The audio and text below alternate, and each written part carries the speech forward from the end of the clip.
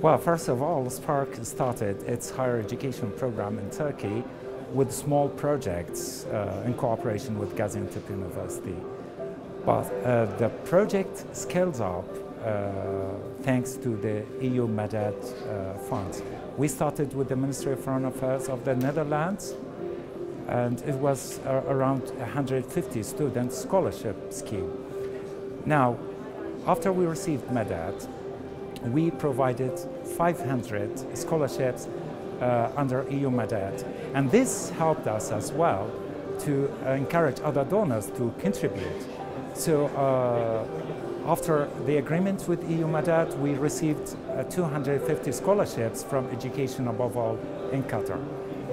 You asked me about the nature of scholarships.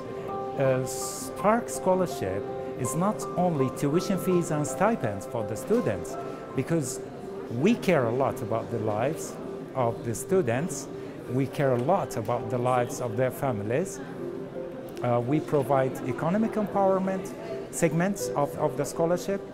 Also because we try to help the Syrians return back to their country.